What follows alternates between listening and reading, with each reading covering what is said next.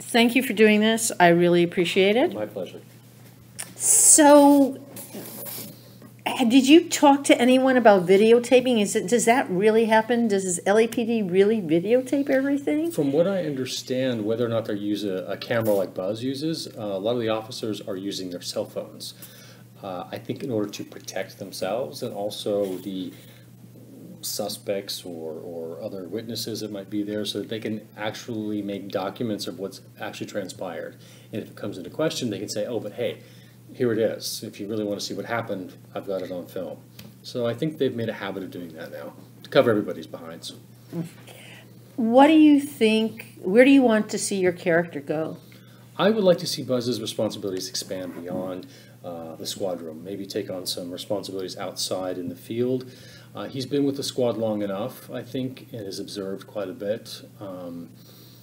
And I think the fears that his mother had earlier on about him being in a dangerous place, now that his sister's away at school, you know, she's got her career, his father's long since passed, and I think Buzz has put that behind him, so I'm thinking he's looking for more career opportunities within the organization, but maybe to expand his duties.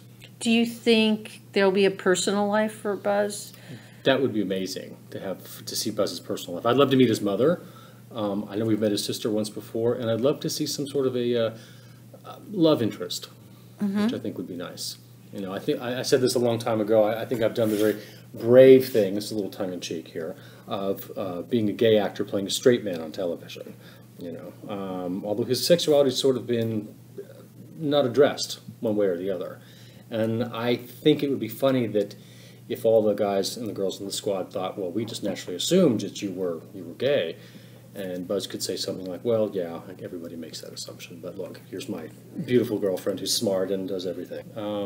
Before I fully realized who I was at the age of 18 and 19, I had dated women, many women, but realized that there was something that was different for me, and then went ahead and made my decision to be truthful to myself. How did you come upon this role? I mean, what happened? This is going to be every actor's nightmare to hear this story, because I was studying history and art history in college. Which college? UCLA. Oh, okay. So I graduated in 2004, right before the show started. I had done a couple of small little films, one with Anthony Alda, and I'd done a couple of commercials. A friend of mine encouraged me to take acting classes and commercial acting classes, so I did. Got an agent, booked a couple of commercials, and then a good friend of mine, Mike Robin, and Greer Shepard, this project was already in the works, and they said, why don't we get Phillip in to play this role in the electronics room, because they needed somebody who was cheap and would show up every day and be willing to learn. That was the basis for it in actuality. And James, who is now my husband, said, no, I don't want Phillip to work on the show. It's not going to be good politics. It just wouldn't work out well. And DMAC and Greer cornered him and said, just let him do it.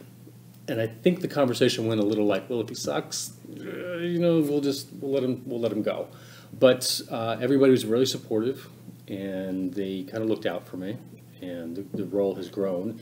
And I think at the end of year 3, they made me a series regular. So by season 4, Buzz was a series regular, and saying much more than yes, ma'am, and no, ma'am.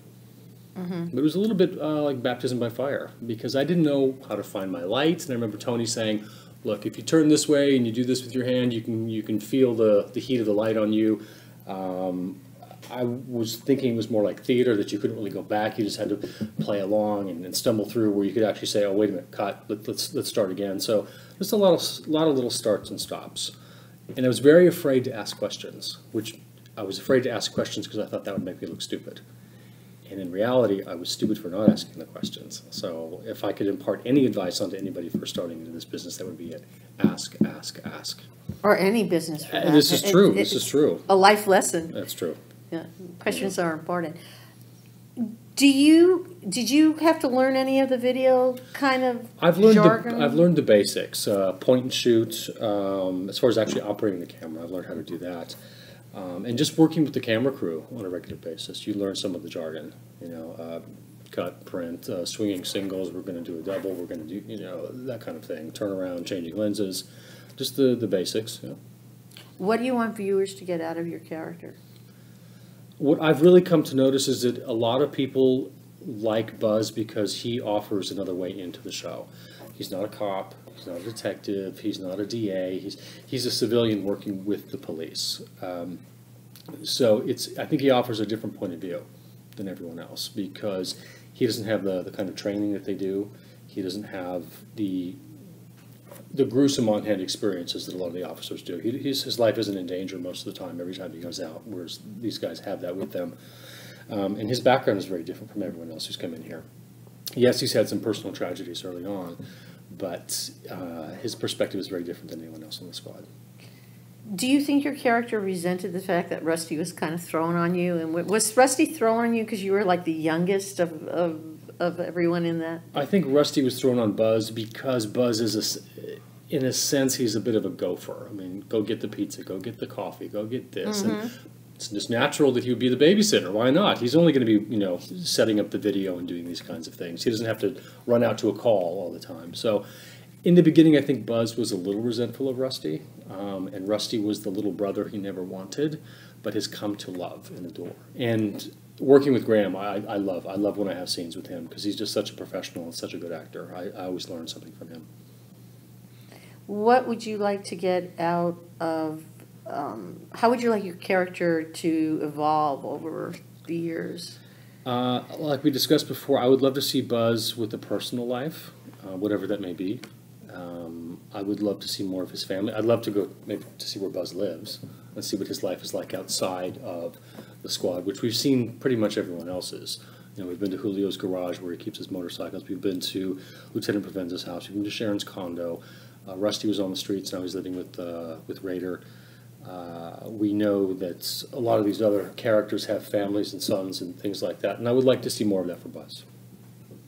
Is there something in the future, or you? I don't know. There's a couple of things that have been floated around in front of me that maybe were being discussed in the writers' room, but whether that happens or not, I don't know, so I can't really speak anymore about it. Mm-hmm. I have hopes.